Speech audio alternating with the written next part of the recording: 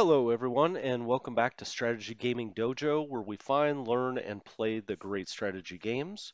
Today, we're going to be getting back into Gary Grigsby's War in the Pacific Admirals Edition. We're making a basic tutorial for this game. This will be episode number 2. In this episode, we're going to be looking over the map and all of the graphical representations that this game gives you on the map. In episode number 1, we looked over the main menu. We talked about all the different options and preferences of how to play this game. We also looked at the grand strategic map, which we will do again today, and we touched lightly on scenario selection. Now, one thing I did want to mention about scenario selection is we've basically just talked about the full campaign. There are smaller scenarios. So the Battle of the Coral Sea, May 1st to May 15th, 1942. It's a 15 turn scenario. So if you don't want to bite the whole apple and you just want to play a smaller scenario where you can move around some ships and blow some things up and see how the game works, you can do that. Guadalcanal is like a 7 or 8 month scenario.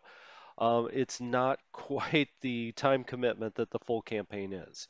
A second thing I wanted to mention is Quiet China.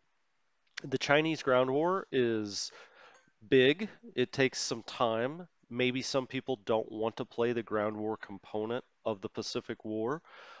They would rather, move ships and planes around and kind of deal US versus Japan as opposed to the Chinese war. You can do that with these Quiet China scenarios. In these, the Japanese AI will move to certain objective points within China, then they stop, and the game basically becomes a stalemate there and you don't really have to worry about the ground war.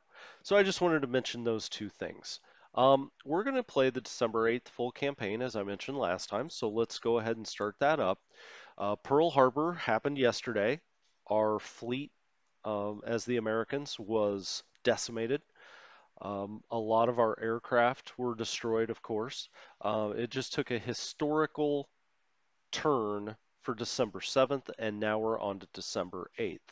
As you see, we've got our hex outline here around Pearl Harbor. That's where you will always start as the Allied player. After every turn, it always centers you back on Pearl Harbor. You see the radial lines coming out here. We'll talk about those when we talk about ships and planes. For now, they basically just mean this is how far certain things can move. You see these American flags. Now, is that just, people hung those out being patriotic after Pearl Harbor? Oh, say can you? No, those are bases. So the flags in this game are bases. And if we go over here to Australia, you'll see Australia has Australian flags. If we go up here to India, you see the British flag. Dutch East Indies, you see the Dutch flags. Every one of these flags is a base. This entire game is built around bases. Bases are where everything, for the most part, happens. Can you do amphibious landings? Yes, you can, and we'll talk about those. But 98% of this game is structured around bases. And every one of those flags stands for one where certain things can happen. So, as I said in this episode, I want to talk about the map. Now we're kind of coming out here over the Pacific. You see all of this blue, a lot of ocean hexes. Um, this deep blue, and then you see the light blue. That doesn't just look pretty. That actually has some practical effects. A deep blue hex is a what they call an OD, an ocean deep. A light blue hex is an ocean shallow. So there are two main differences between the ocean hexes. Uh, the first is submarine warfare. A submarine is much more easily spotted in shallow water. So, if you have your sub parked right here, it's quite likely, if you're the Japanese player, you have a Japanese sub here, it's quite likely that the Canadians can see you. So it affects sub warfare. The other thing it affects is our mines and mine laying and mine detection. So here in the light, it will be easier to detect mines. Also in the deep, mines degrade faster. I don't know, salt water, they're harder to maintain, etc. So just a couple of things to think about when it comes to the ocean hexes. Before we move a little higher here, you can see here's Canada. You can see all of the different kinds of terrain. There are 14 different kinds of terrain from clear, which is what this is. You got mountainous, swampy. We'll look at the key here in a minute. You also see these, rope looking items. This is a major railway. So the black and white is a major railway.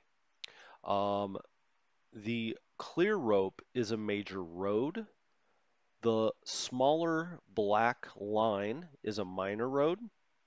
And if we get up here, you can see this barbed wire is a minor railway. So there are basically four different kinds of transportation things that you see on the map. Major road, major railway, minor road, and then we just saw over here the minor railway.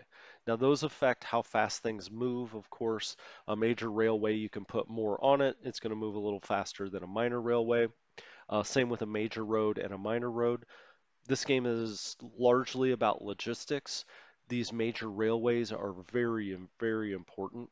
Uh, Other than moving things across the ocean, when you're moving things on land, moving them on a major railway is a must. So they will all pretty much lead to your big cities and big ports. But major railways are how you get things from the East Coast to the West Coast. Let's go up here.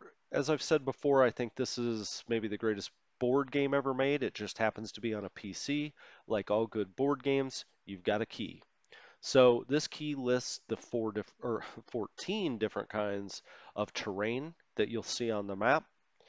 It talks about the bonuses that you get for each type of defending each type of terrain. So if you're sitting defending a swamp, take your defensive value and times it by 3. As usual with all games of this type, clear is kind of the base. It's the base that everything else is based off of. Supply cost, it costs more to supply more difficult types of terrain. It's more difficult to move through more difficult types of terrain for all different kinds of units, whether it be artillery, anti-aircraft, infantry paratroopers, armor, or other. Now you see this terrain short. What does that mean? Let's move down here to Canada. If you hit on the 1 button on your keypad, that's a shortcut to showing the terrain on every single hex on the map. So we've got WD, we move up, move to the right. WD stands for forest. I guess it means wooded, right? I don't know why didn't they make it FO, but yeah, wooded is forest. You can also tell that with this map mod that we're using this deep dark green. That's going to be forest or wooded if you prefer. The mountains look like mountains. You also have rivers running through the map. So you have what they call major and minor rivers. There's really no distinction between them. They may look different on the map, but from a playability perspective, they don't really have a practical effect. The one thing to keep in mind about rivers as you're starting off is that if you are defending behind a river, so let's say you have ground units here and someone wants to attack you over that attacker will suffer massive penalties moving across a river. It causes their forces to become disrupted and really stops a lot of attacks right in their tracks, which makes sense, right? You're moving across a river. It's like every other war game in the world. Moving across a river, you're going to get some penalties. So those are the major map features. Now let's talk about these flags again, which stand for bases. So there's Portland, right? Um, that flag stands for Portland. You don't really have to think about it as the town of Portland. It's the base of Portland. And this base has certain graphics around it. And for this, I'm going to actually move down to Australia. I think it's easier to show down here. And we're going to look at Sydney. So at Sydney, you'll see we've got the Australian flag, which means it's an Australian base. There are over 800 bases in the game. Every one of those bases will be controlled by one country or another, and whoever controls the base, it will show their flag. So here we obviously have an Australian flag at Sydney. Now you'll see it has 4 icons around it. Those same 4 icons are standard throughout the game. You have what appears to be a ship, what appears to be an airfield, what appears to be a ground unit, um, and then, come on, tooltip, and what appears to be an anchor here. Maybe you can see that a little more clearly here at Port Kembla. So what appears to be an anchor. So when you're cycling around the map, you're like, okay, I've got a base here. What am I seeing? Just kind of the grand overview. Well, if you see this icon, the NATO icon on a box, that means you have at least one ground unit there. That doesn't mean you only have one ground unit there. You may have 100, but seeing that icon means you have at least one ground unit at this base. Now, ground units can also appear where there is no base. And again, it will be here at the bottom left. You see that you do have a ground unit in this hex, at least one. There may be more than one. If you click on it, it will bring it up. Yep, there's just one here. Now let's click on the one at Sydney. There are all of these ground units here. So NATO box, you've got ground units. Anchor. Anchor means that you have ships at anchor at that port that are not in a task force. So this is actually a very important icon. When I look around the map to play, if I see that anchor icon, I will always click on that base and say, why are those ships just sitting there at anchor? Why aren't they doing something? Oftentimes they'll be cargo ships, and generally speaking, you want your cargo ships moving supplies or fuel from bases that do have it to bases that do not. So again, generally speaking, if you see this anchor, you want to get in there, you want to figure out what's going on with these ships, why are they just sitting there in port? And that's what that anchor symbol means.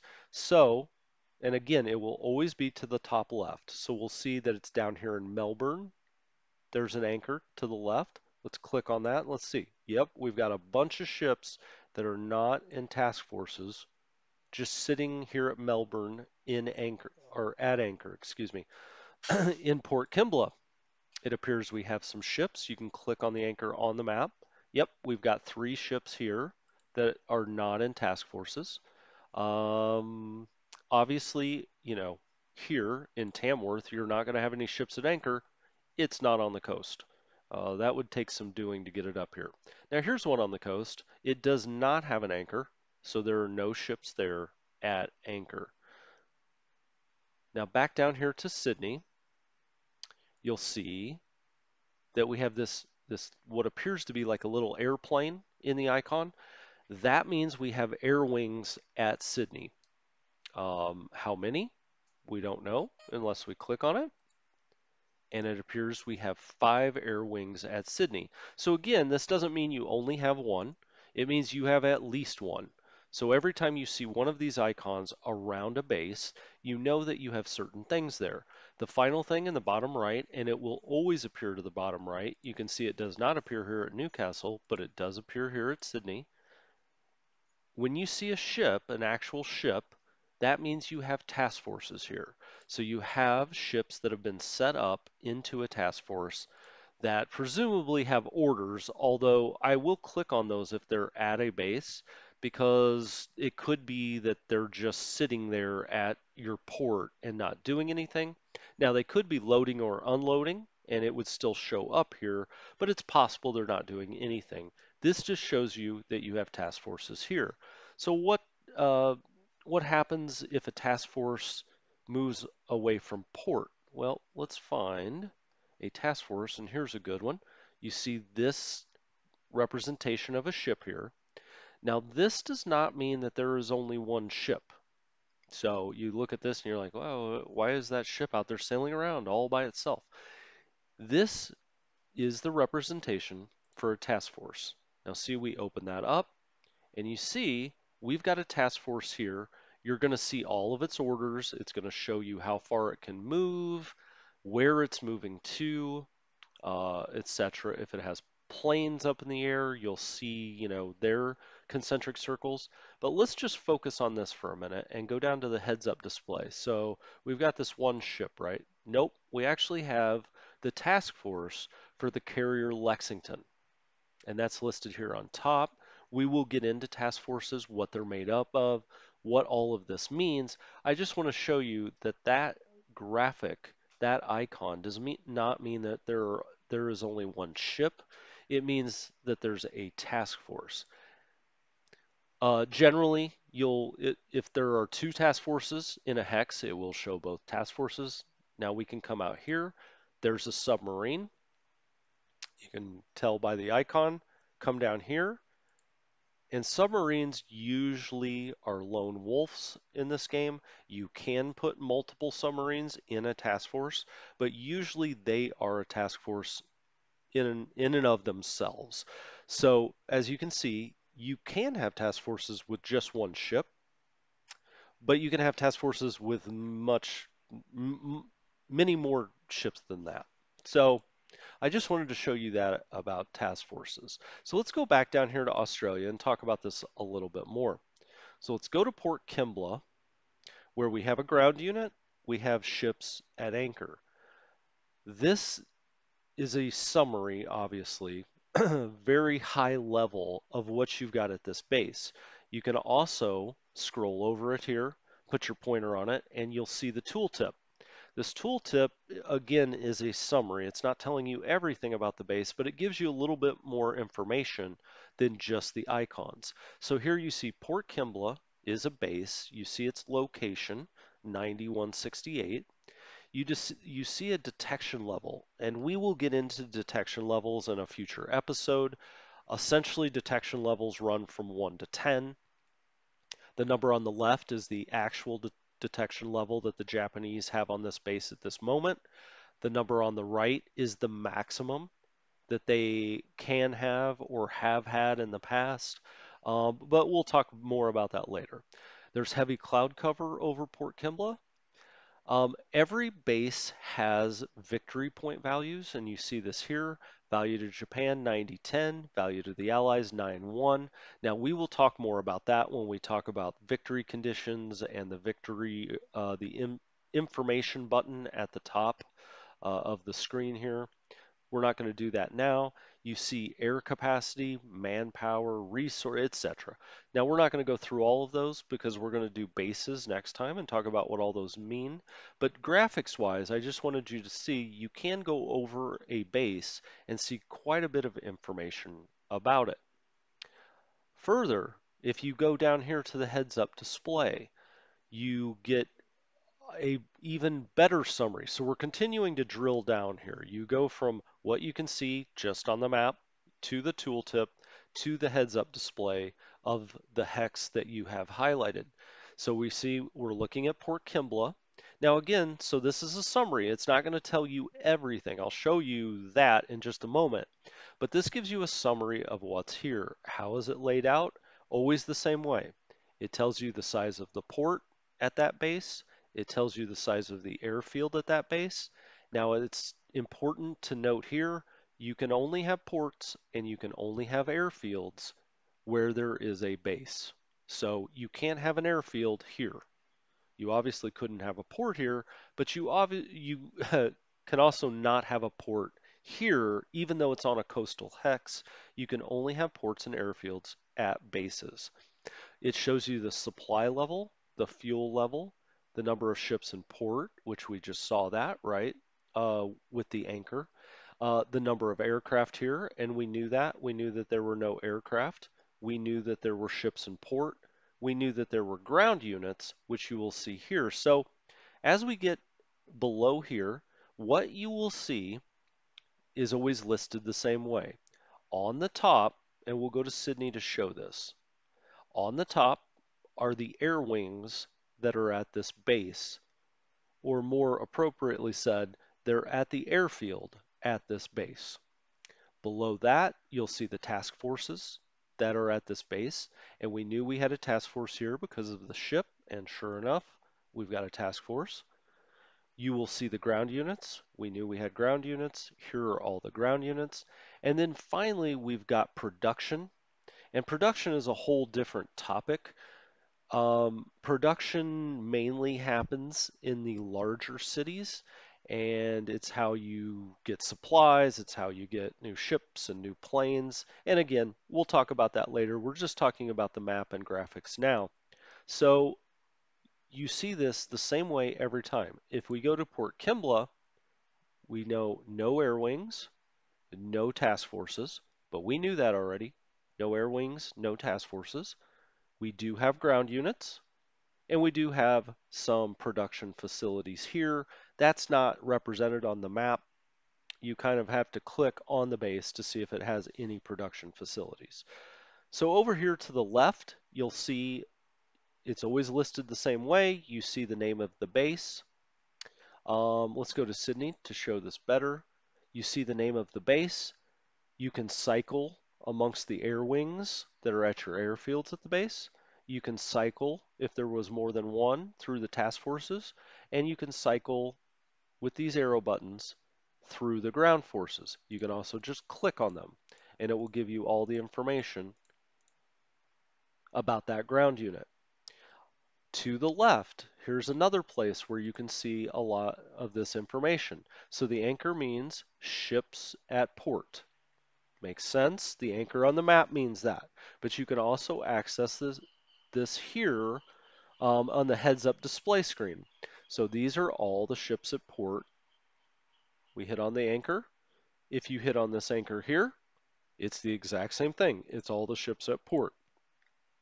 Uh, Air wings, you can see those again. You can see them here. You can see them if you click here. So this information appears in a lot of different places. Um, again, task forces, production, we will get into all of that.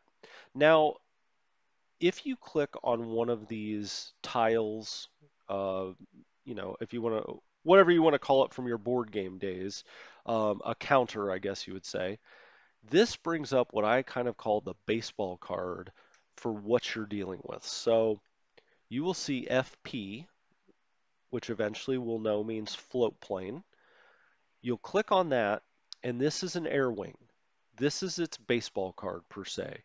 This tells you all of the stats and every order, everything you're going to have this air wing do. So this is not just one plane, even though that's the icon. This is actually 4 planes in this air wing. And these 4 planes will always kind of be together. They're in an air wing. You will give it orders here. You'll tell it, patrol levels, altitude, range. You'll tell it to do a naval search, let's say. Maybe you want it to do some training. That all happens on the counter for each air wing, each task force, each ground unit, each production facility. There are things you can do with the production facilities. So let's bring up a ground unit. This ground unit is the 39th Australian Battalion. It's an infantry unit. It will be in dark green because all Australian units are in dark green.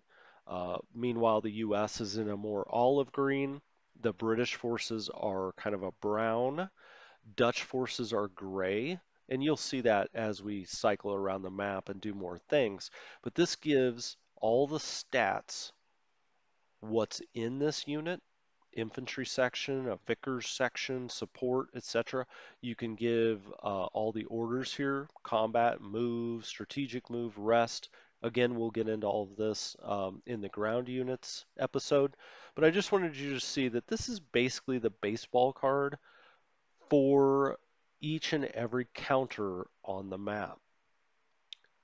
So let's go up here to India because I want to talk about one other feature of the map, and that is off-map locations. Now, we call them off-map or off-map bases. We call them off-map because they have different rules around them. Of course, they're actually on the map, as you can see here at Abadan, or if we go over here, Eastern US, you can see them on the map, but they're considered off-map locations when they have this box next to them. Now, there are special rules about these. You can see Canada and the United Kingdom. Now, these bases, so for the United Kingdom and for quote unquote Canada, these bases represent, in the United Kingdom's case, the entire country. So it's kind of an amalgamation of all the different ports and all the supply and everything that would come out of the United Kingdom. And rather than make this map 4 times larger, they've just put it over here in what we call an off-map base. In Canada, this represents, Quebec and Montreal and all of those places that are not on this map since we just see Western Canada.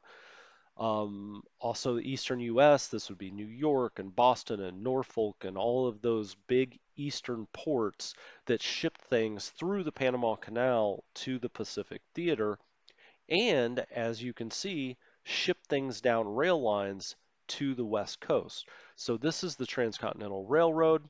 You follow it, it pops out here at Salt Lake City, and the next thing you know, it's down in San Francisco. So you can ship things by rail, and you will quite often ship things by rail from the East Coast to the West Coast. Now, the special rules around these are, I call these a penalty box, for lack of a better term. So here you've got a port. There will be ships that get commissioned here at the Eastern U.S. You'll put them into task forces, and you'll want to sail them to the Panama Canal through it and over to the Pacific. So as that task force moves out and starts to sail, it'll come here and it'll sit here for a prescribed number of days that kind of correspond with how long it would take to get down here to the Panama Canal. So, a little bit of a fiction. It moves through this little pipe all the way down to the Panama Canal. I think it also sits here for a few days, and then it will move into Cristobal, the base that's on the eastern side of the Panama Canal. Then it'll move into Balboa, uh, which sits on the western side of the Panama Canal. Now, once it gets through here, you'll give it a new order once it gets here. We'll talk about that. But once it gets through here, it will then go sit at this penalty box for a few days and then move into the Pacific. So you can send something from the east coast of the United States down through the Panama Canal, up, and then eventually have it come to Pearl Harbor. Same idea up here. You can send something from Abaddon. Um, just because of the map mod I'm running, this base appears over here for some reason. In the stock version of the game, it's right here. But in Abaddon, if you have big oil tankers, there's a lot of oil that comes out of Abaddon. If you have a big oil tanker, it will come and sit here in each penalty box for this prescribed number of days, and then eventually emerge here and come down to, let's say, Karachi, where it will unload all of that oil for the Indian economy to use and turn into supplies and fuel. So that's how these off-map locations work. They're very important, actually. I think in some board games they're not very important, or computer games they're not very important. But for instance, Cape Town is massively important. Almost all of your British supplies are going to come to Cape Town and then from Cape Town to Perth. As a matter of fact, if we click on Cape Town, I think you already have a task force set up to go to Perth, and you do. You can see this is going to come. Oh, no, I was wrong. This is going to go to Singapore. But you get the idea. Things come from off map onto the map, kind of lined up with where they need to be to get where they want, and that will determine how long they sit in the penalty box. So we've covered quite a bit about the map today. We've talked about different kinds of terrain, the different graphical representations of railroads and roads and how those work a little bit. We've talked about the icons that surround a base and what those mean, the heads-up display, and also what I call the back of the baseball card for every base and unit. So this will wrap up number 2. I think this is a good place to stop. Next time in episode 3, I think we'll start going through the buttons here at the top. I call those the info buttons. You can learn a lot about what you have what forces you have, what ships you have.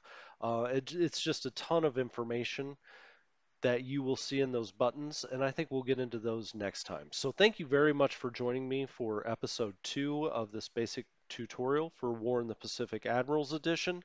I'll see you next time.